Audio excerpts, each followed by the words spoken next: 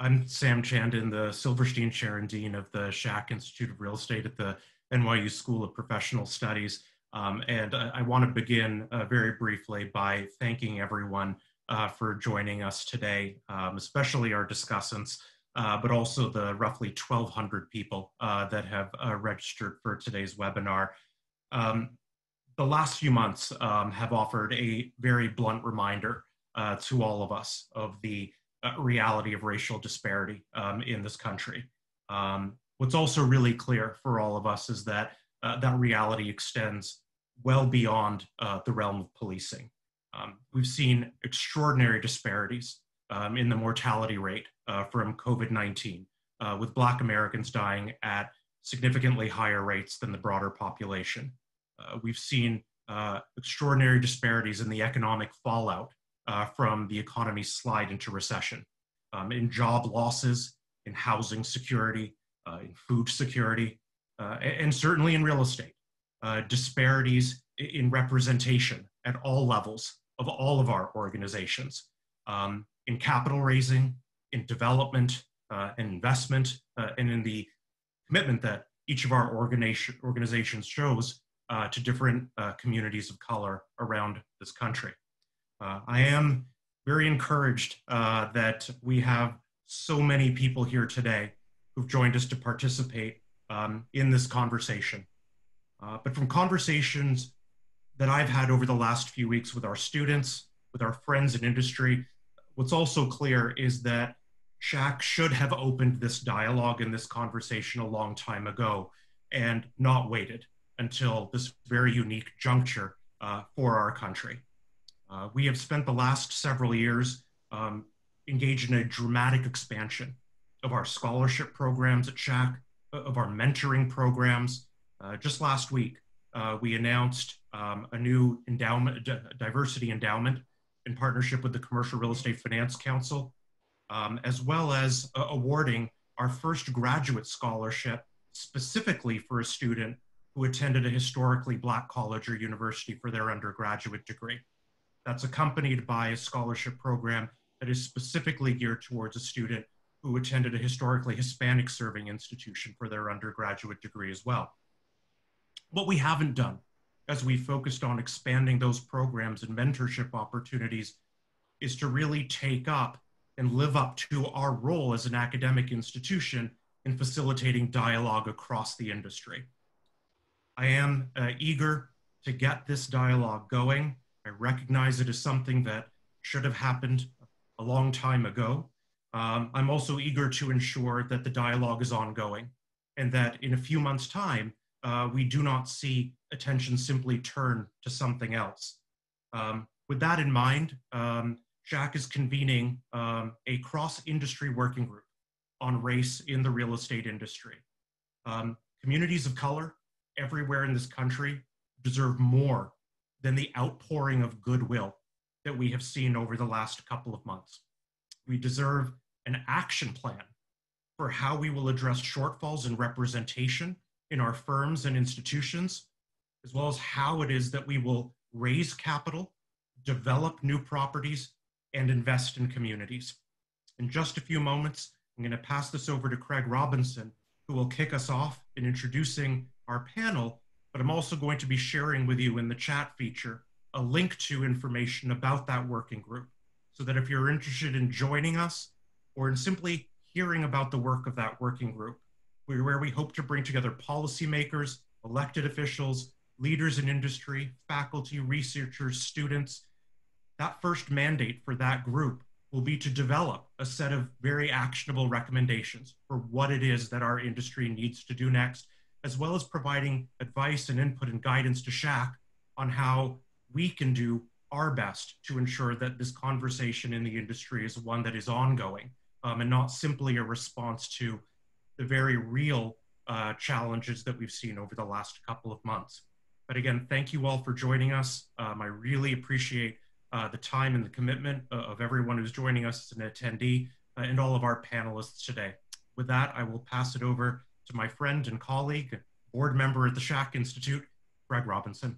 You can hear me, but let me just thank you publicly for being a consistent voice and leader and advocate for not only diversity and inclusion, but as you said, action.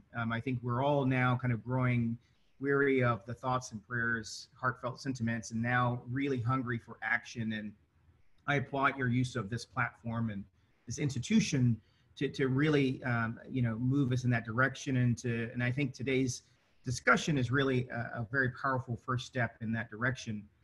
Let me just also thank the folks who have joined us for this conversation. You, by being here, suggests that you're in solidarity with us, or at Amen, looking to learn and understand and find your own way to act on issues of racial equity. But let me just start by framing this conversation. This is about the Black experience in real estate, and we could have easily talked about diversity more broadly, talked about issues of gender. And all of those are equally important topics. But today we really wanted to be very focused on what is a very unique experience that Black people have had in this country, and as a result in this industry. If we go back some time, our nation's founding principles of liberty and justice for all were written at a time when Black Americans were slaves. And well after Juneteenth, which we just celebrated a few days ago, Blacks continue to live under other forms of slavery, murderous persecution, and structural lack of access to education, housing, and economic opportunities. And so even today, George Floyd and most recently Rayshard Brooks remind us that we're still just asking for our lives to matter, just to matter.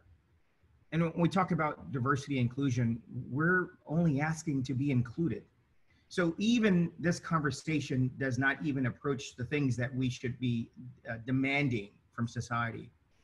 And when we talk a little bit about, where we are from a stats perspective, keep in mind that the US population is roughly 60% white and 13 or 14% Black, yet less than 1% of all Fortune 500 CEOs are Black, 4 to be exact. I'll name them for you. There's Marvin at Lowe's, Kenneth at Merck, Roger at TIAA, Renee at M&T Bank, and Jide at Tapestry. And there's only been one Black woman who is a CEO of a Fortune 500 company, and that was Ursula Burns, and she stepped down from Xerox in 2016. So there you have it. And then if we look into commercial real estate, the stats are equally, if not more dismal. According to NAIOP in 2018, if we think about the executives that command this trillion-dollar industry, white men are responsible for 78% of those roles, white women 14%. So combined, 92% of all of the executive positions in commercial real estate are held by white men and women, whereas Black men are responsible for about 1.3% of those positions, and Black women 1%. So 2.3% of all of the positions of influence are held by Black people. And we all know, or at least many of us do, that this trend is unfortunately pervasive across all levels of the organization, from entry level to VP to C-suite to board seats. Whether you're in the owner side, investor side, occupier side, service provider side, it doesn't matter. This is an industry-wide phenomenon. So the reason for this panel today is not only clear and compelling, but urgent. So today on this, for the next 60, 70 minutes, we're gonna do three things. Number one, we're gonna dig deep and understand what these issues are and how they show up. Two, we're gonna, through the voices and the stories of our panelists, understand examples of how this really shows up in real life.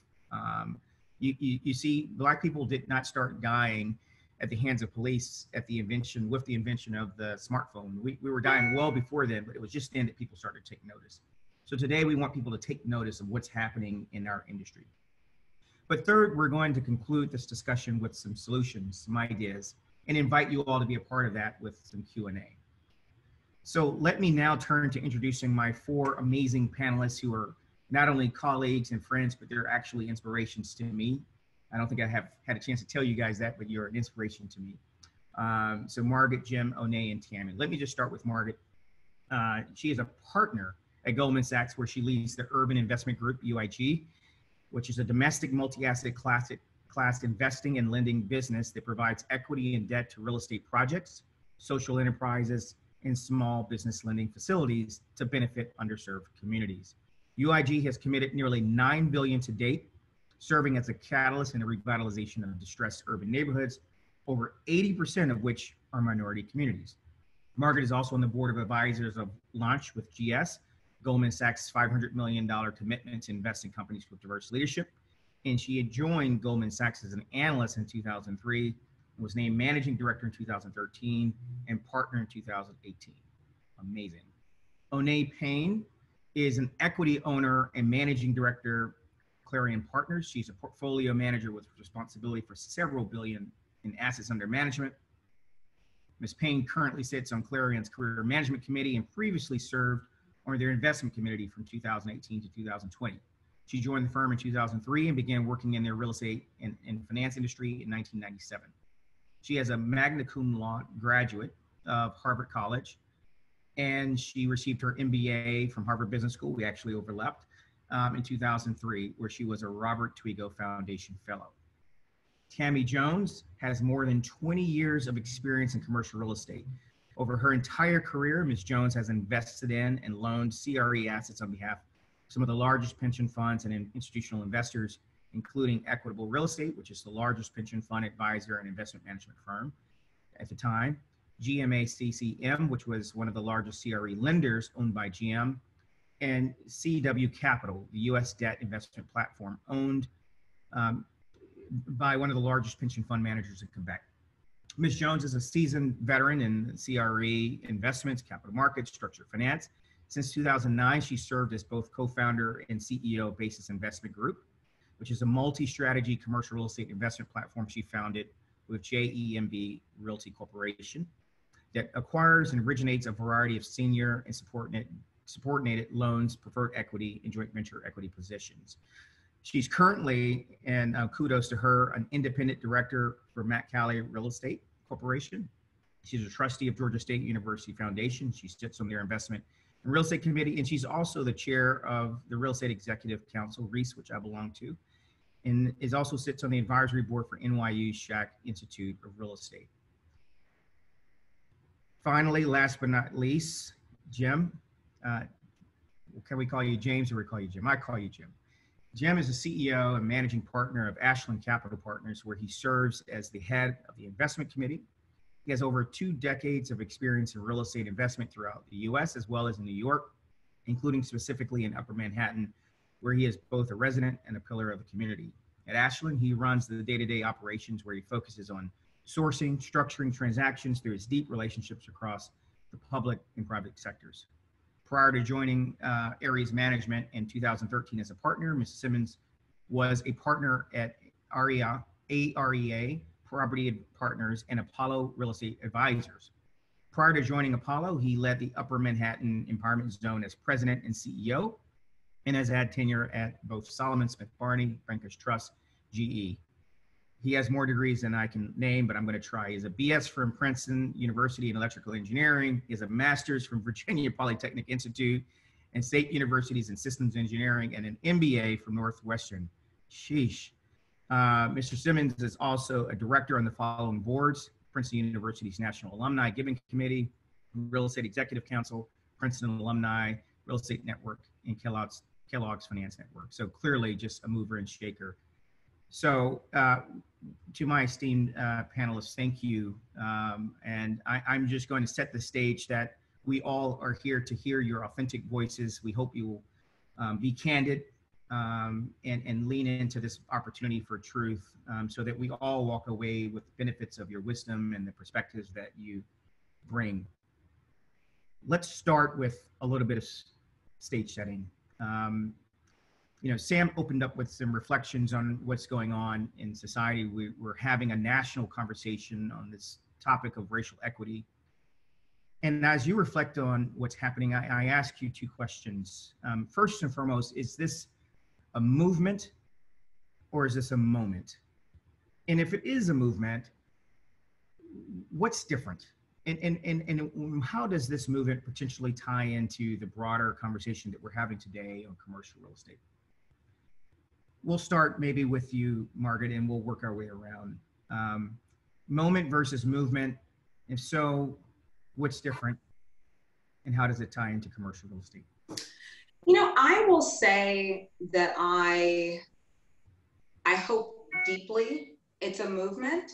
I think that there's a lot of cautious optimism. Certainly it's what I hope for. I think it's what my colleagues hope for, my family hopes for. I think that it's too early to tell. I would say that as it relates to commercial real estate, I think there are two important nexus. I think that there are conversations happening like this in all industries, right? I think all of us are, real estate professionals, but more broadly, we're finance professionals, which I think is another industry. And obviously the overlap and sort of nexus with real estate is strong. But you look around and it's a moment not just where you reflect in horror on what's kind of reminded us and just like punched a hole in the world with what's happened with George Floyd and others, but when the rage subsides just a little bit and you're sort of in that phase of trying to be constructive, you look around and you're like, wow, my firm's not diverse, my bosses aren't diverse, my kids' schools aren't diverse. I think so. It's everyone sort of, almost going in these concentric circles of all the ways in their own lives that these issues show up. So I think that it's an issue in real estate because real estate is yet just another part of corporate America in a way that is deeply not diverse. I would say from my specific seat, I think the reckoning matters. So, and I don't want to rank them, right? Because it all matters. But I feel like the place of real estate, when you talk about lack of equity and representation and racial justice, the lack of diversity is particularly nefarious. Because if you look at what we've been watching around the country, and certainly I felt this in, we can all only speak for some of the more local protests around us, but certainly I live sitting here in Brooklyn, and these protests are obviously not just about George Floyd. They're about health disparities. They're about housing inequities. They're about job loss. They're about the economic issues. And so when you start to trace all of those issues back, right, you can take it back 400 years, you can take it back 200 years. And in our work, we take a lot of it back to the 1930s, right? When this government, through a couple agencies and through many policies, decided that it was perfectly okay and legal to allow the real estate industry, let's call it that, to not invest in Black neighborhoods, right? That was okay, that was legal, that was the plan.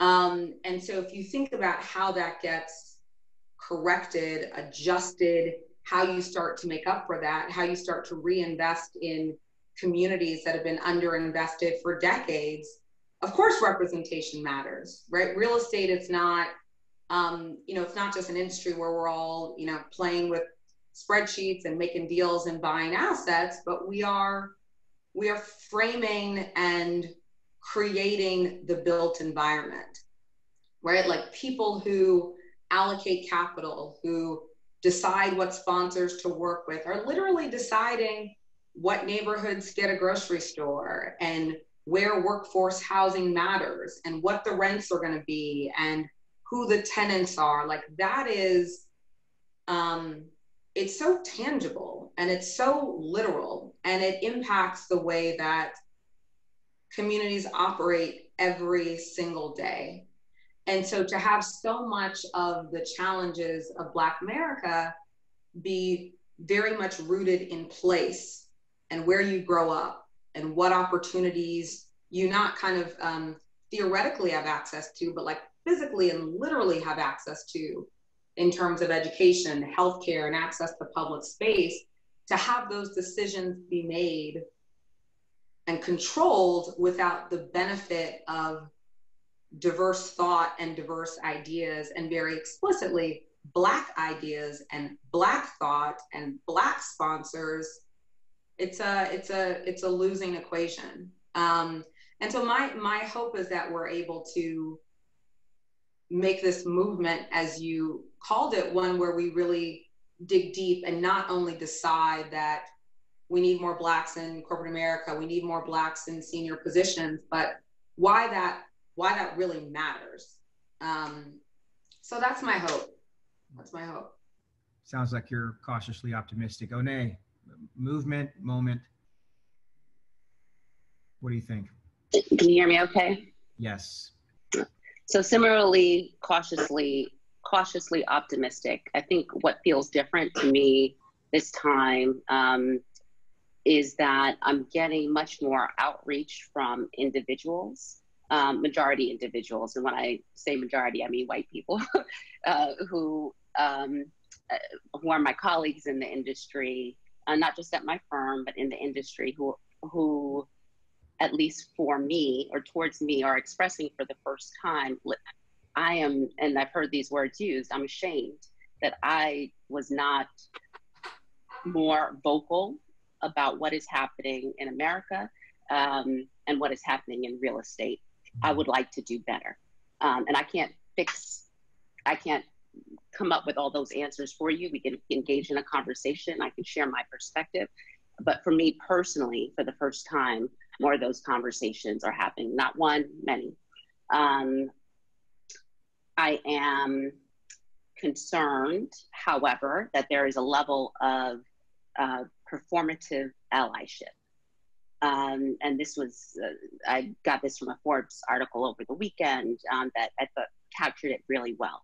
So there's this sense that people need to say something, which is a big plus from where we were several years ago, where it might have been mum's the word. There would have been, Amadou Diallo getting killed or Trayvon Martin getting killed, and not a word of it in the settings in which I navigate professionally the majority of my time, right?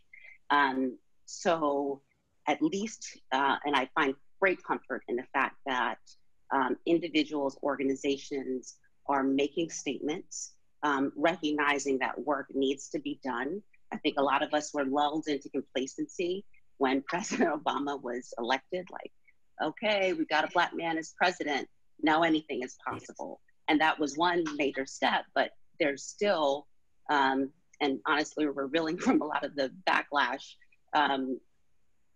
in my perspective of having an African-American president. And I hope, and I'm doing my part I'm trying to do my part of the discussion of the work in terms of translating statements into tangible actions that last not just when we have removed ourselves from the distraction of when the lack of distraction that has been the case from working from home as a result of COVID, not having all these other things to take your consciousness away from the reality that exists today. I am hopeful that, and this is to the point that Sam made in his opening remarks, that this is a lasting change. I'm hopeful. Yeah, thank you for that. Tammy. So Onay and Margaret stole a lot of my thunder. No, that's, we are living some of the same experiences. So I don't want to be repetitive. I'll try to add some things. In addition to real estate creating place, as Margaret said, we also have an opportunity to create wealth. And I want to talk a little bit about that. If you think about the net worth of a Caucasian family, depending on which study you use, it's about $171,000. Compare that to $17,000 for an African-American family. And why is that? Well, Margaret alluded to part of that. Part of that had to do with redlining, but there was something else. It was the GI Bill, which lifted and created a middle class in white America. And think about the generational wealth that was created, being able to start businesses, being able to pay for college, all of these things, our communities as African-Americans, we were not able to do. And that has impact. I read a study that said that if we do nothing, and I'm saying to everyone on this call, if we do nothing and we make this a moment and not a movement, then it will take us 250 years to catch up. So that's not an option. So like Margaret and Onay, I am cautiously optimistic, but I actually see opportunity. In adversity, I see opportunity. And there's a great opportunity for real estate, the real estate community to really step in, because that difference in net worth, the main driver on the balance sheets is real estate. And so I get excited by that. And I've been talking about this, and I know I can probably speak for my fellow panelists in that these aren't new issues for us. I mean, for me personally, I was so overwhelmed with this trifecta of COVID, unprecedented. We kept using that word, with, that affecting the economy, which affected our communities, both from the healthcare disparities as well as unemployment. That was sort of the 1-2 punch, and then we have our human rights brutally violated. And I'll tell you one thing, for me, there was a shift. There was a shift in me finally not having to tell the story as to why can't you just pull yourself up by your bootstraps? And why can't everybody else do that? You've done it. And I really feel like now we know that at every turn that structural racism is alive and well. And I do believe that this time, of all times, we can't do it alone. We need white Americans, we need Latino Americans, we need Asians, we need all of us, African American community as well, to come together, because this needs to have systemic change. It has to meet what I refer to as structural racism. And Tammy, you're spot on. That trifecta for us has been around for the past few decades: health disparities, high unemployment levels, and then an attack on our human and civil rights. So, amen. Jim, maybe you're more optimistic. I don't think so, Craig. First of all, I am happy to be last and least of this august panel. So to my fellow panelists, I continue to be energized by each of you. So I dearly hope that this is a movement. And I hope that this is our Stonewall. I hope this is our Me Too. I hope that we change the trajectory of not only our race in real estate, but our race in general. I think that what happened in this particular instance, which jarred America, was front and center the pure brutality of what occurred, and the fact that this has been happening over time. Really have been swept under the rug. I can go back to Yusef Hawkins, back when we were young, and time again this occurred. But this time it was different in that, I've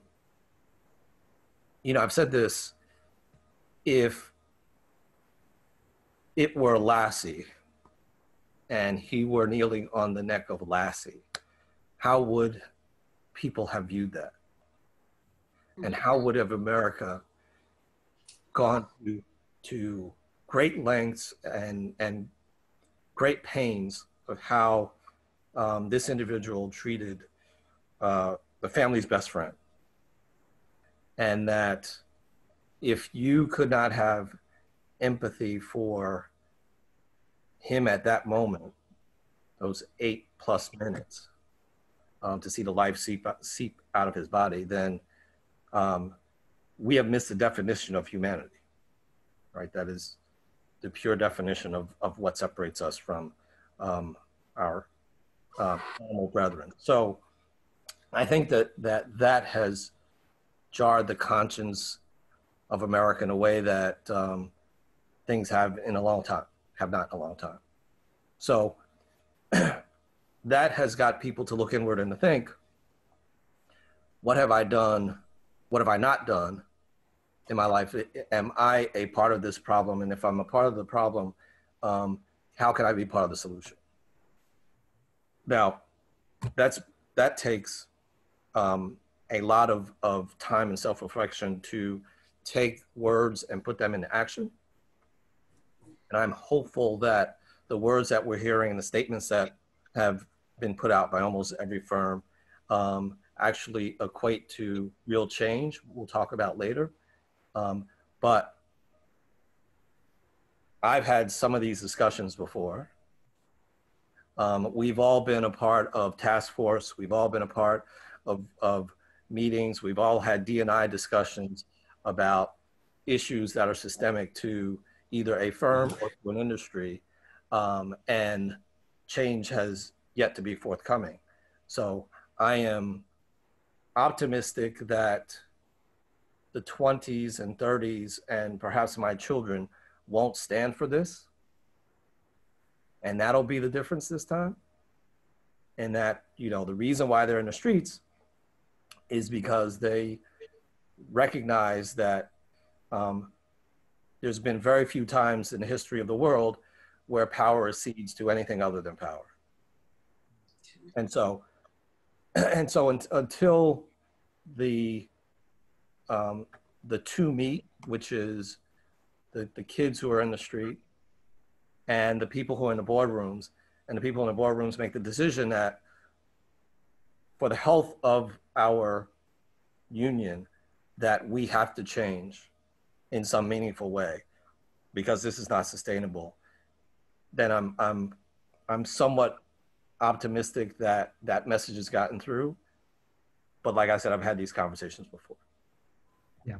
Jim, you, Tammy, and Onay talked a lot about your interactions with allies. I'll just use that term, and you trying to have them imagine, you know, what, you know, and be empathic to what we're experiencing. And when I think about Martin Luther King's letter from the Birmingham jail, it wasn't to Black clergy, it was to non-Black clergy, right? Many of the folks on this call are allies or potential allies who may understand, you know, someone dying at the hands of a police officer, but may not understand the day-to-day types of racism that you've experienced in your careers. And to Tammy's point, might be saying, well, gee, why don't you just pull yourself up from your bootstrap? If you could just all take a minute to describe some very concrete examples of the ways in which you've seen racism show up in our industry, in your careers, getting in, staying in, rising up, accessing capital, accessing opportunities, so that people have a real tangible understanding of what it looks like in our industry. And I'll circle back to you, Margaret, since you were the first. Too many examples. Within, I know we don't have to. Yeah, maybe I'll put it into themes, and some of this is my own personal experience, and some of it is, you know, my kind of, you know, colleagues and friends in the industry. You know, I think until you get to be an Onay or a Tammy or Jim, and then actually probably even still at even those kind of tremendous levels of success, there is a sense that, and I've felt this quite directly, that I just shouldn't be where I am, that there was some mistake, that, you know, something got lost in translation. I still walk into meetings where people are waiting for the person who runs the business or the person who, you know, makes the decisions or the person who writes the checks. And it starts, sometimes there's the blatant, like literal, like, you're Margaret? Like, yes, like I am Margaret. I get there are not many Black Margarets, but yes, here I am. And then what I find even worse is sort of sometimes the more subtle sort of, so who are you going to go talk to after this meeting? Like who then will really decide? And I literally have to say things, and it's infuriating. Like, no, I chair the investment committee. I chair it. I'm not just on it. I chair it. And sometimes that's, it almost depends on sort of the day and the moment. Sometimes that can really throw you off, right? Like you're performing, you're doing diligence, you're building a relationship, you're growing the business, you're putting out capital, you're taking on risks, right? That's where your mind share should be. And sort of coming into pretty often direct contact with the notion that even after taking the steps that you have taken and the politicking and the time and the effort to achieve whatever success you've gotten to, that it is literally incredible for people that they just don't believe it and are so bold about that that they are willing to question it to my face. And then there are the points where I want to say, well, you don't need to worry about that investment committee anymore because you're not getting our capital, right? And that's at least like the small bit of power you get to take back. But I think that it is deeply difficult to just not have your position not even respected, but like literally believed. So that's just one example. Margaret, I think we're all snapping our fingers. Like, yeah, yeah, we totally get it. Anybody else want to jump in on that one? I have to, because if my sister Margaret is getting that at Goldman in her position, then imagine Tammy as an entrepreneur out there trying to raise capital, because access to capital is so much harder for us. And I have had to knock on so many doors and have felt that level of humiliation when you know your track record is good, when you know that you have an amazing team, when you've worked hard. And as Craig said, I was in very large institutions before I made the thoughtful decision to go out on my own. It's almost like your pedigree is always questioned. And I have actually felt this way for my entire career. I always felt like I had to be better, stronger, faster, have better degrees, make sure that there was no stone unturned, because the only thing that I could do was outwork people, right? I didn't have the relationships. Real estate is a legacy business. Let's just call it what it is. There's a closed network. And many folks like us don't have families that understand real estate. And I'll just tell you my own personal experience. I grew up in a 2-bedroom apartment in Southeast Queens with 8 people. I had no idea what the real estate industry was. And so for me, it has been just trying to figure it out, baptism by fire. And I have had, I think none of us on this webinar or panel can say that we created our careers alone. There were angels along the way. There were people along the way that helped, but there weren't enough, okay? And there were no people that looked like me in any of the senior roles, or very few. I never saw any Black women on boards. And you know what? Sometimes it takes away your drive when you can't see a pathway. And what I'm hoping will change now is that we are here having this discussion because we want all of you who are in the pipeline, and hopefully some are really excited about this industry, to see a pathway. And what upsets me most is that when I look in front of me and when I look behind me, I don't see a robust pipeline. And that's why it's so dire. Here, and just I'll tell you, I have loaned and invested almost 800 million with other minority and women-owned businesses because I know how hard it is to raise capital. And I believe that you can be intentional, and we're going to talk about some solutions, but I believe that there is a way to get capital to women and minorities, and African Americans is going to focus on that. But I just don't think that our industry has really put those strategies in place, or even thought about it as a real disparity, because corporate inequity is one of the biggest offenders. And we can talk about all the other things because they're all there, but we have to really deal with that within corporate America, and more specifically in real estate. Yeah, I'll jump in just with a couple examples. One, I'll talk a little bit about microaggressions, which Margaret spoke to, but I'll start with one macroaggression. Most of the time, it's not that blatant, but I do recall just a couple of years ago having a big piece of business to allocate. So I interviewed a bunch of brokers, allocated it to one brokerage team. It got back to me through an ally that one of the teams that was not awarded the business was pissed because as a member of the Black Mafia, I needed to award the business to someone else who had a diverse team. And so this particular group had, one one Black person on it with whom I am a friend, but really it wasn't that the team was the highest functioning. It was because we were a member of the Black mafia in real estate. Okay, I'll say my friend. Can I join the Black mafia? We're recruiting. And I will say the other side of it was my friend who was the male at the brokerage firm and chose to look at it as, you know what, at least there are enough numbers that we could potentially constitute a mafia. So there's some silver lining, right? The majority of the time, though, what we face are microaggressions where you're not sure, you know, like Margaret said, why you're being spoken to a certain way, why for the past hour I've been on this property tour, I'm the decision maker, but the person leading the tour who works at the company has not looked me in the eye once.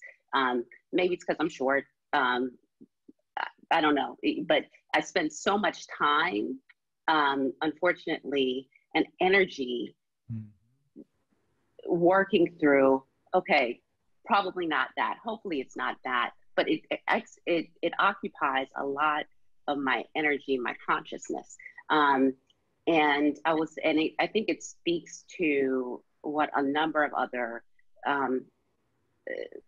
folks, people of color, Black people feel, and it is undermining the potential of organizations, right? So studies have shown that if the highest performing teams are those which create psychological safety for their employees, right? Where you can take risks, moderate risks, and no one likes to fail, but there's a way to turn that into something greater, into a learning experience where you can, where there's a higher level of creativity, because the people in the room feel like their voices are going to be heard, right? I do feel like my voice is usually heard today within my institution, and I made a great choice in joining Clarion, 17 years ago out of business school. But there's still this feeling of not enoughness in certain instances, of feeling of lack that I know is an impediment to my contributions to perhaps my firm, but certainly to a broader industry, because there's this barrier that exists. And I talked to one of my other majority colleagues last week, one who decided he wanted to do better. And he said, the reality is most of us can't bring our full selves to work. I get that. The suit that you wear every day, maybe it's not 100% comfortable for you, but yours is made out of cotton and mine is made out of armor, because I'm not always comfortable in these environments. And so I would just point to, there's the overt stuff, but there's all this micro stuff, unconscious bias that ultimately suppresses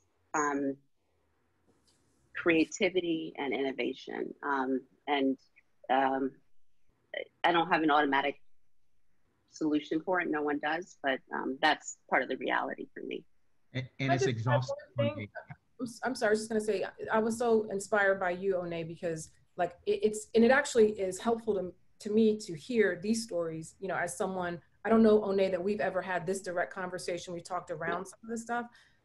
But what came up for me while you were speaking was culture. Like, I don't know that I've always felt welcome in the culture. And I feel like the culture has to shift to welcome everyone. And I feel like you're talking about armor. I felt the same way. It's about the culture, though. The networks that don't necessarily invite you in, the events that you're not invited to, the things that we may not do as African Americans. I'm not a golfer.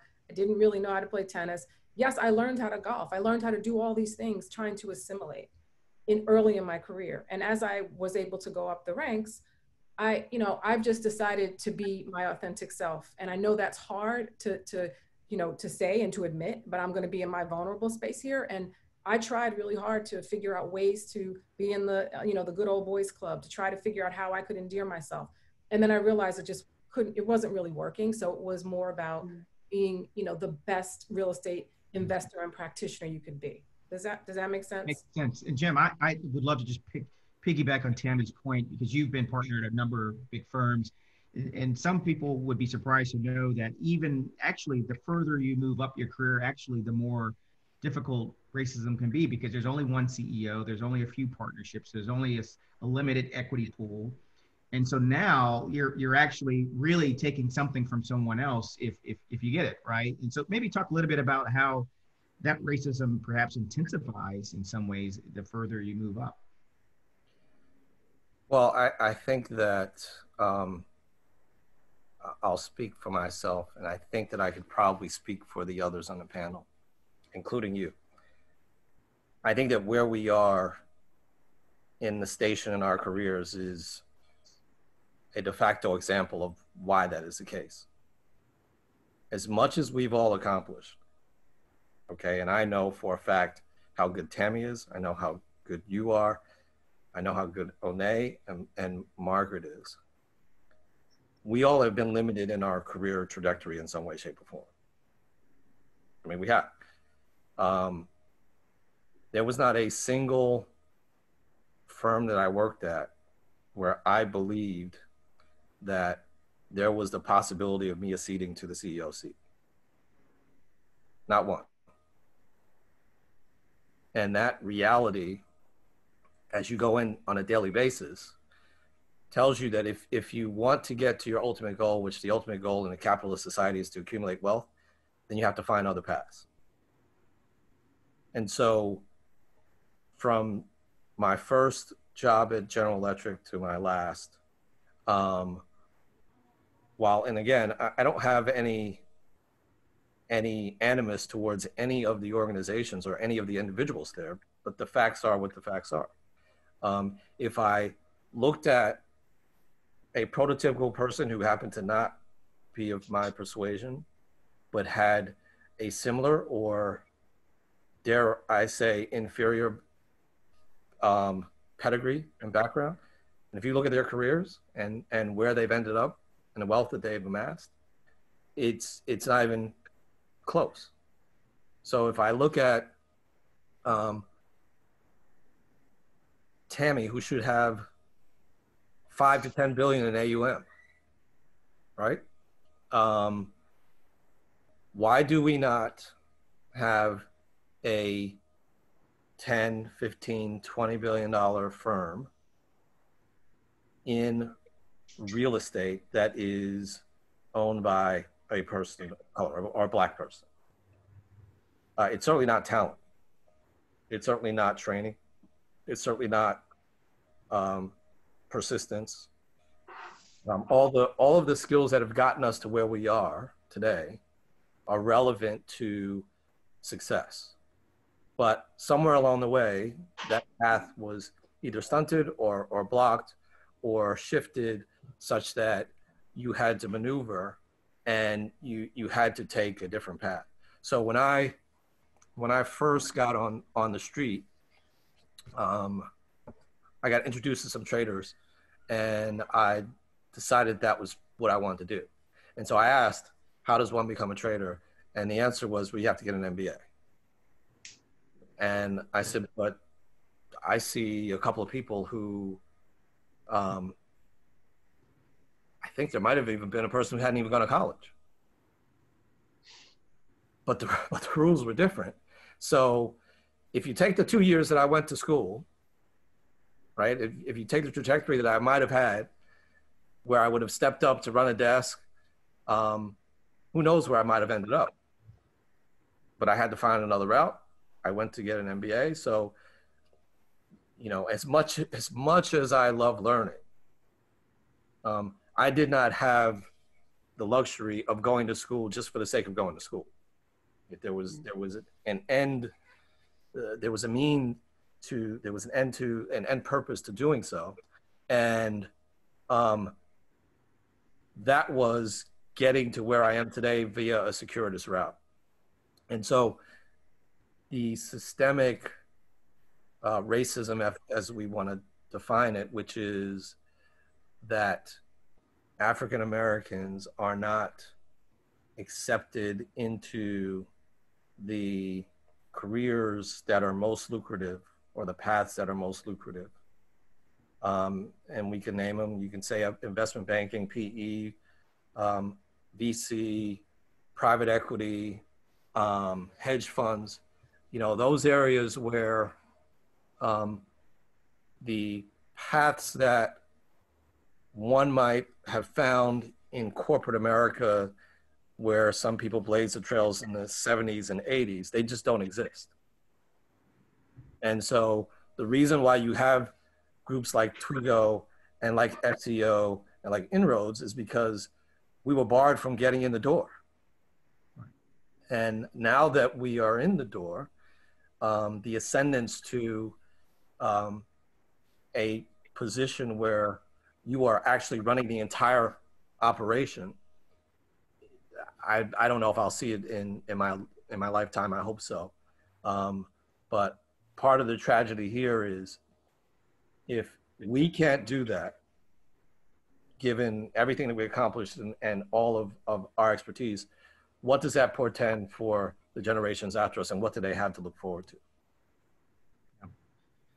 Great, very powerful reflections, Jim. I want to maybe take a different approach with this next question, and Margaret, go to you. It was once said that you can't appeal to an immoral people on the basis of morality. So a lot of what we've been saying is that this is just wrong. This is immoral. But you've built a business actually that proves that this is just the right thing to do. It's good for business. It's good for the economy. Just talk a little bit about why else we should be, thinking about a more diverse and inclusive industry and how that shows up in the rest of the economy. Yeah, I will give a short answer and then I'll give a longer answer. My short answer is that Black sponsors have made us tons of money. I mean, there's no tons, lots. They dropped the mic. I wish I had dollars to throw. So that's one compelling reason, and I think it should be enough. Unfortunately, we know it's not enough. But I would say, and Tammy kind of kicked off with us being a little bit more vulnerable here, right? The team that I run at Goldman, we're not doing enough, right? None of us are doing enough. Well, I actually had some really kind of, I think we all had our sort of ups and downs over the last few weeks, but I went into a pretty, sort of dark place with this moment of, so many of the places that are, disproportionately impacted by COVID, where we're seeing these health disparities, where we're seeing some of the most kind of significant riots. Like these are places where we invest, where we're focused. These are the communities we are focused on. And by definition, we haven't done enough, right? And so it would obviously be completely arrogant for me to think that one investing team and one effort would have changed these places, but it did make me think, and really my whole team, about we're not doing enough, right? So one of the things we're proud of, we disproportionately invest with Black sponsors, multiples of our percentage in the population, certainly multiples and multiples and multiples of sort of the representation that exists within real estate. And that's really good. And I'm really proud of it. And again, it's made us lots of money. But I think we haven't done enough, and I personally haven't done enough around the diversity in all of the organizations that we work with, right? This can't just be about more capital for Black sponsors, Black developers, Black fund managers. That's a huge piece of it. That has to be at the forefront. But to Jim's point, and I think Tammy mentioned this too, about the pipeline, there won't be the next Tammy to run her own fund until the organizations and institutions that build up that expertise and provide the track record and platform that you are working off of has more diversity. And so I think that the case is first and foremost commercial, right? We've all seen the studies about how diverse teams outperform and how we're just missing amazing talent. But I also think it's a cycle. Like, we need to encourage and invest in the more diverse institutions so that they are then amplifying and creating more of the pipeline so that there are more Black sponsors and entrepreneurs to also be investing capital with. So I think it's, one of the things that I've been frustrated by in kind of the, the corporate response across the board in this country is sort of like, what's going to be our one thing, right? Like, what are we going to do? Mm-hmm. And it's not about what you're going to do. It's about how you radically transform everything that you do, right? It's like this, and I know this was not your question and now I'm on a tangent, but like to this point about sort of allyship and whether it's real estate, corporate America, finance, et cetera, it's not about the extra thing you're going to go do, right? Protesting is great. I think everyone should do it. I protested a lot.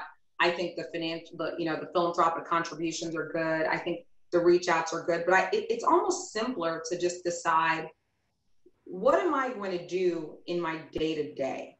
Like, who am I going to hire? What broker? Who am I going to invest capital with? Where am I going to invest? Like, those are the decisions you're making every day.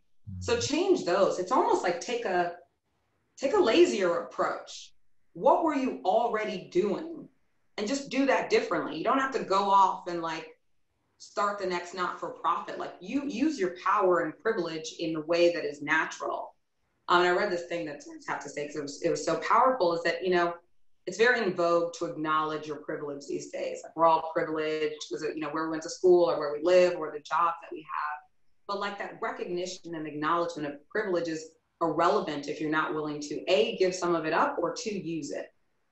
And so I would say, from like where, back to your actual question about like what we're doing and what we're going to do, look, we invest a lot in Black communities. It's what we do. We invest a lot with Black sponsors, and we're going to do more of that and do it more intentionally and with more focus than ever before. Not in this moment, but, till they drag me out of the place. I want to come to Tammy and Onay on this next one, and then we're going to pivot to solutions and then open it up for some Q&A. I said at the beginning of this call that we're going to just talk about the Black experience, but it would be wrong not to acknowledge intersectionality of being not only Black, but being a woman. And in some cases, even being, from a family that was not originally American, Caribbean or Nigerian. Just talk a little bit about maybe the additional burden that I would imagine you face that Jim and I can't appreciate of that intersectionality in your careers. Onay, you want to start? Sure. One thing I will do before I start on intersectionality, though, would be encourage our panelists to take another look at the business imperative. There was a great podcast on NPR that spoke about the work of Dr. Lisa Cook, who is at Michigan State. And she looked at innovation theory, which basically says, in addition to investing in capital, labor, if you invest in innovation, specifically patents.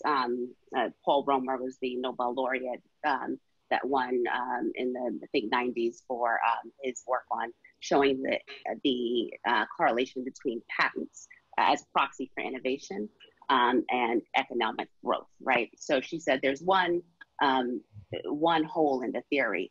That theory assumes that laws are enforced equally.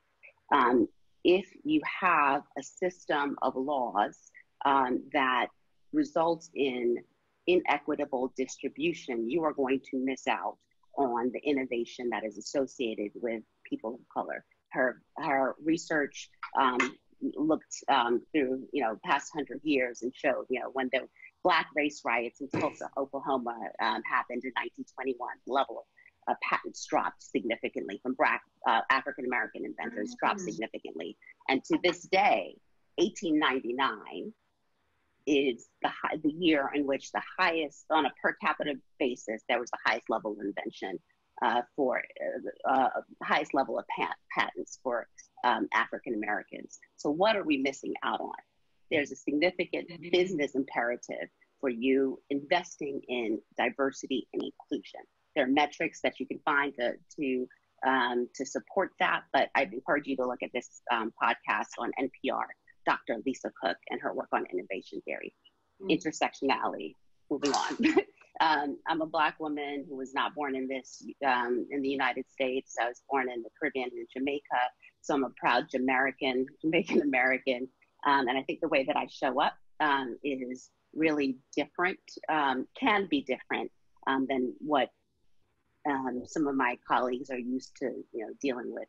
You already noted the statistics in terms of, what the Fortune 500 looks like at the executive level. And there's really, and at the bottom was Black women, right? So I think there are a lot of corporations, groups that are doing some great work in trying to address diversity, but they're lumping it into one umbrella, right? So if we address the needs of all women, we'll address the needs of Black women, and or all people will address the needs of Black men.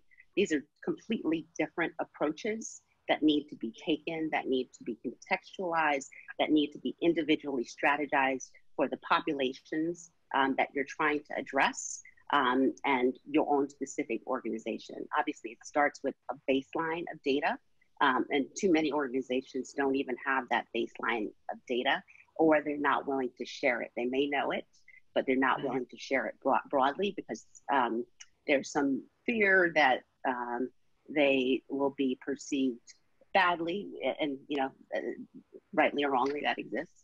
But there needs to be a higher level of accountability by tracking your the data within your organization, parsing that data by level.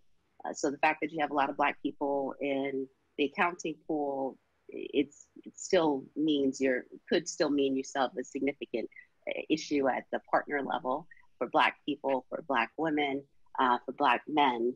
So just for me personally, the groups that tried to, and I'm grateful they exist. I have said this to friends one day and several times that, some days I'm not sure whether I need to be more Black, whether I need to be more of a woman, whether I need to be a Black woman, because there really are different struggles that need to be fought, and there are different ways of fighting each of those struggles. So I'll just share that. That was very well put. I couldn't agree more. I feel like it's almost like the 1-2 punch. Women in real estate have, our own issues. And sometimes I've struggled to find, my place in that because, I've watched some of the progress, and I'm happy for, my white sisters to have made a lot of progress, particularly in the board arena, where the last decade has been, really the year of the white woman to get on boards. And I think this year I read this, and I'm not mad at it. I'm just pointing out the facts that in 2019, in the REIT space, this is like an interesting and a fact that actually surprised me.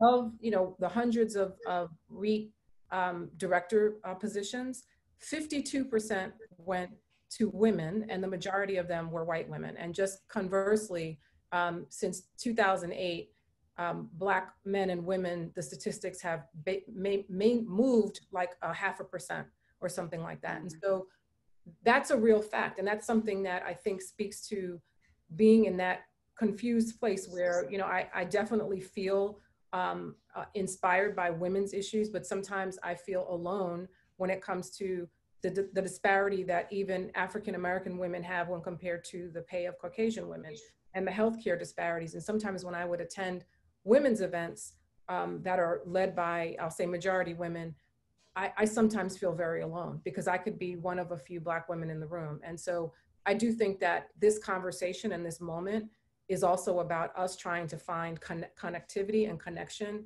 with not just, white men, but in real estate, but also white women, because I do think that, like Onay said, the issues, there are some similarities, but there are some differences. And so I'm hopeful that with the same sort of intentional strategy where you had the state of California saying that we want to have at least 2 women on boards, where you have the proxy firms looking at ESG, you know, and the S, and saying, we really want to make sure we have women on boards, gender diversity.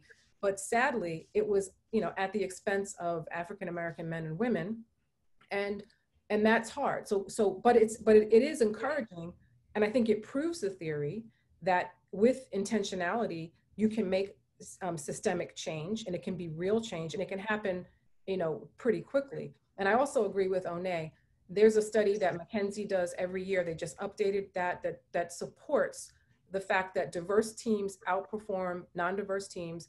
And what, you know, final point that I'll make is, even with that data, and that data has existed, you know, the Knight Foundation has done studies, you know, there is just so much data out there that shows that if you want to find alpha, you really should have diversity on your teams, but it's just been ignored. And I find it particularly, I guess the word distressing is coming to my mind, for an industry that prides itself on demographics, and why demographics, you know, are so important in investment decisions, where we look at markets and who's there and consumer behavior. And we just have completely ignored that America is going to be a majority minority country. And the fact that the demos are pushing for us to welcome, you know, and I think it's super important in an industry like this to take advantage of that, and to realize that not only is there a moral imperative, but it will lead to better returns. And I'm hopeful that, you know, that we'll get there. This next round of questions is about solutions, but I just want to end on one note on yours, Tammy, about boards. It's interesting. There are only 322 Black directors at 307 companies. So do the math. There's a lot of recycling of the same people, you know, kind of musical chairs from board to board. And two, out of 187, which is 37% of the S&P 500, not one single one of those companies had a Black director, period. 37% of the S&P 500 did not have one single Black director. So this is dismal. But Jem, I'm going to start with you, because I'm hopeful that you've got some solutions for us. And I want to talk about solutions both from the individual perspective. There are people on this call who are saying, what can I do to navigate racism in my career? Perhaps I'm an ally. What can I do to be a better ally? Maybe I'm a company leader and I have influence. What should I do? So think about solutions kind of holistically, and then we're going to just do a round robin, and then Sam, go to you for Q&A. So Jim, let's start with you. Yeah, I'll make a couple of points. The first that I want to make is that my success to date certainly was due to the sponsorship of people who didn't look like us, right? So from my very first job to my very last, there were people who were stewards of my career and who helped me along the way. Having said that, they should have done that, right? They should have done it because I was someone who was a high potential employee who ultimately it paid off very handsomely, because I made the firms a lot of money along the way. So just like they should mentor any person who comes in who they see has potential, they should have done that for me, which they did. So while thankful and grateful, it is something that should have happened. So to those who ask what they can do, they should do that. They should look across their organizations and look at the individuals who have promise and put them on a path to success, and to shield them, to teach them, to give them the opportunities to grow and to expand. For those who are in positions to seat boards, you should make a commitment to have someone of color on your board, and specifically a Black person.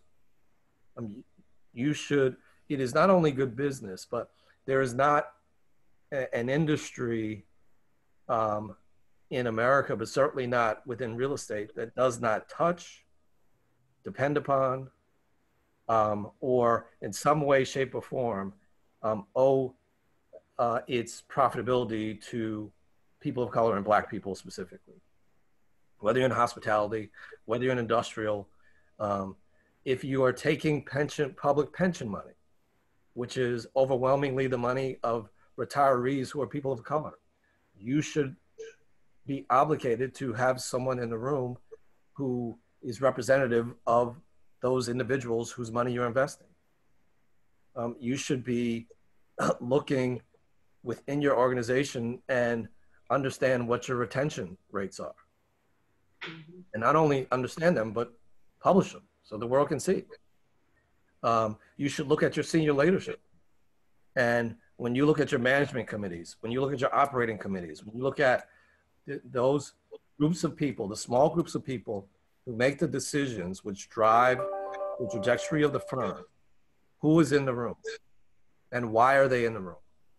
Are they in the room because they were your buddy, or they got to the firm because they were your friend's son and they moved up the ranks? Or is it that the person worked really hard and deserved to be there? I think that if you're large enough to have a D&I function and a person, empower them to actually effectuate change, such that it is not a position that is one for PR or where you have someone show up at conferences, but where you actually empower them to make changes up and down the organization. And lastly, I would say look at the way that you spend your corporate dollars, right? Who does your firm hire? You hire lawyers, you hire accountants, you hire title agents, you hire appraisers, you hire insurance brokers. Who are providing those services? How did they get in the door? You should be diversifying those sets of companies and making an active effort to seek out firms that are led by Black people. And to the extent that you don't, when they walk in the door, you should be asking the very same questions. What does your leadership team look like? And who is making the decisions within your firm? I was a part of a discussion about diversity at one of the firms I worked, and they threw out a number of how diverse the firm was. And I said, well, I don't know which accounting is diversity. I'm sure it is all inclusive, but I was the single senior person of color within the firm. So diversity where diversity matters, which is who can hire, who can fire, who has budgetary control, who has control of the investment decision. Those are the positions where you can really effectuate change, and you can bring in principles, people, and effectuate change where others perhaps cannot. Do you mind if I go after Jim? Because I also want to share something that we didn't say, if that's okay. So Jim and I are actually partners. I'm the chair and Jim is the vice chair of an organization called Real Estate Executive Council. And everything that Jim said, Reese has been really working on to put together what we've been calling the diversity ecosystem, which means that you have to have a multifaceted approach, which is what Jim just described.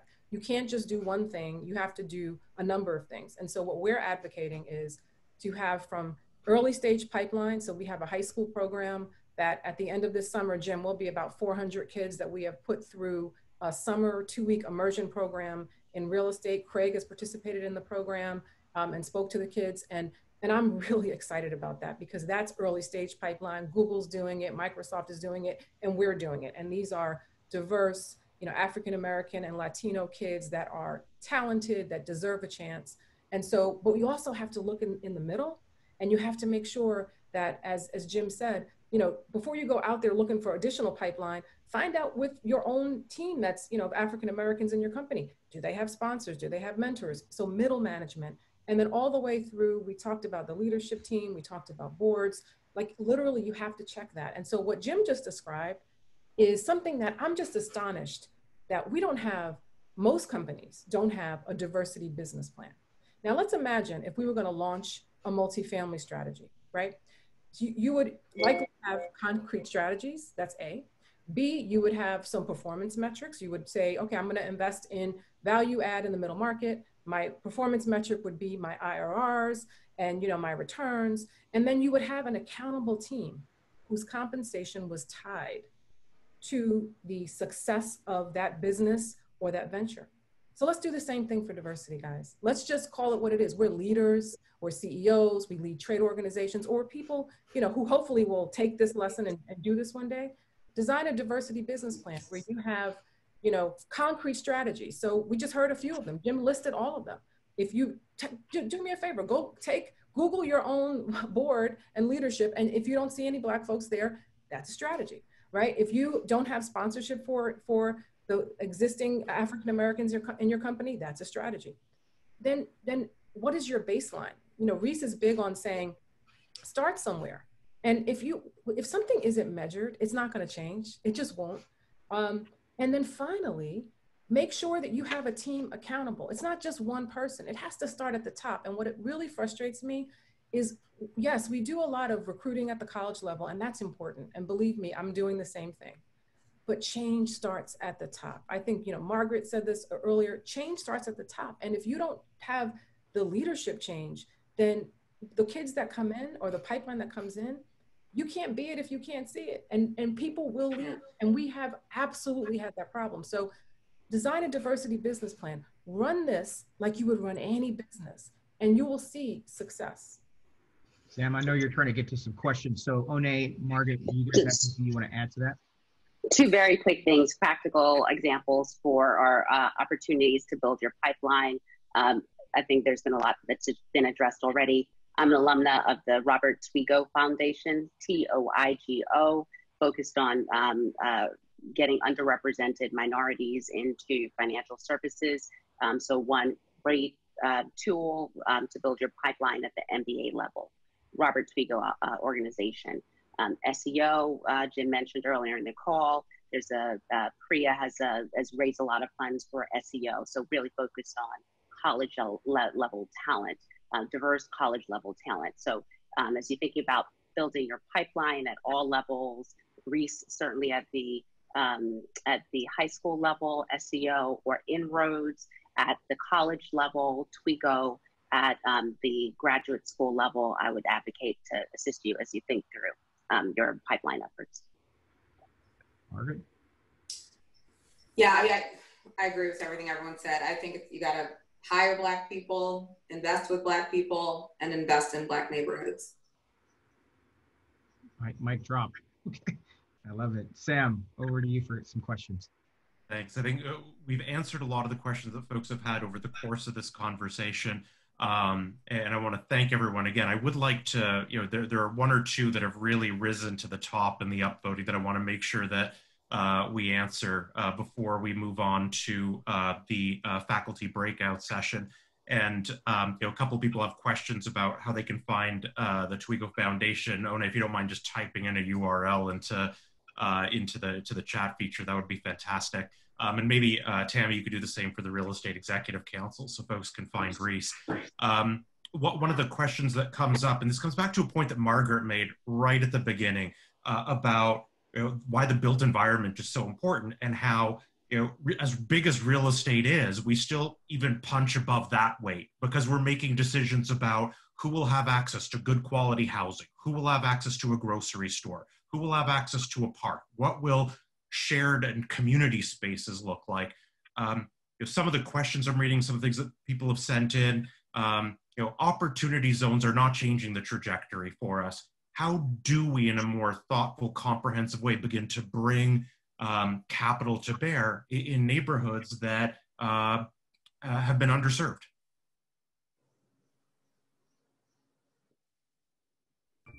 Well, I'll talk a little bit about that. When I did my stint at the Empowerment Zone, one of the things that was very apparent to me, which translated into the business model that I still execute today, was that much of how a neighborhood exists is dictated by the real estate. And you really cannot change the trajectory of a neighborhood unless you control the real estate or can influence it. And so the ownership of said real estate did not live in the neighborhoods in which we were trying to effectuate change. And as I had conversations after conversations with owners to say, listen, and this was specific to Upper Manhattan and Harlem, but the Harlem that you understood at the time that you bought your asset, which might have been 30 or 40 years ago, or maybe second or third generational, it is not the same Harlem. And so I am asking you to invest in your asset, to improve it, to bring it to a standard which is livable. And I will help you do that. I will give you almost free capital to do so. And the answer was always no, because the calculus was, I'm going to put as little money as I can into this asset. I'm going to extract as much out. And that was the business model. I said, when I left the empowerment zone, this is an opportunity because we can acquire these assets at below replacement costs, or said another way, below what it costs us to build it, invest capital, bring it to a standard in which I would be happy to live in it, and therefore raise the entire community by taking this eyesore and this negative and making it a positive. And so understanding that took a couple of things. Number one, I lived in a neighborhood, and number two, I was Black. And the people who were living in these assets were Black, and the people who were in the neighborhood were Black. So I didn't view them as just a paycheck. I viewed them as individuals, as clients, as tenants, as part of my history, because at one point in my history, I grew up in the similar situation of Tammy, which was 7 or 8 people in a 2-bedroom apartment. So I understood that. And so we improved the assets that we bought, which therefore improved the neighborhoods and protected the people who were there before.